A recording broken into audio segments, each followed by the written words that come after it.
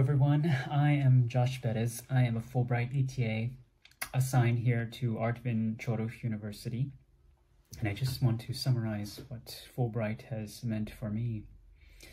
I think the thing that hit me the most profoundly and quite unexpectedly was just how much this experience has been me to self-reflect and sort of allowed me to step outside of myself and try and figure out just how I am developing as a person, as an educator, as a global citizen.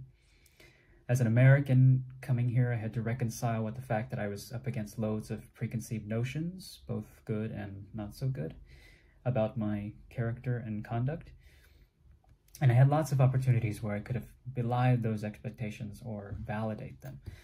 For example, to use the pedagogical standpoint, in most cases, I was the first person whose home language is English with whom my students have interacted, which is actually the case for not just my students, but much of the locals as well.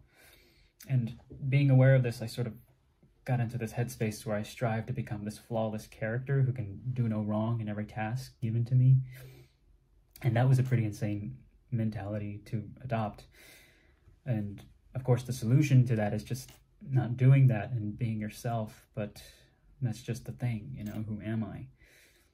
Well, Fulbright has allowed me to step back and figure out how and where I fit in this big, wonderful, chaotic narrative that is the global stage.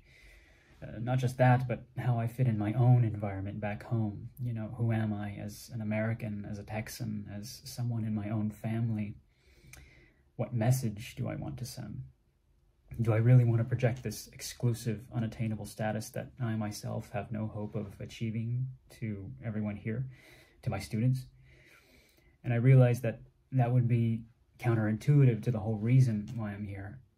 I came here to promote unity and cooperation, to sort of dismantle the idea that differences and failures are things to be feared, when in fact I believe that they're beautiful and something to be celebrated. Success is pretty, but failure is much more valuable. You know, we're a world of endless combinations of successes and failures with our own unique story behind them. And eventually we find our day in the sun and are allowed a glimpse as to who we are now and who we are becoming and who we want to become. And that's what my Fulbright experience has meant for me.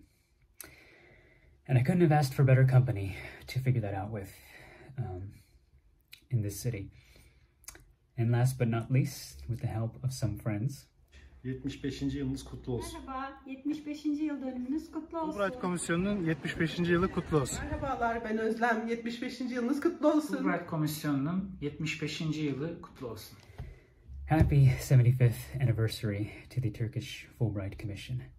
Thank you very much, guys, for this wonderful opportunity. Bye-bye.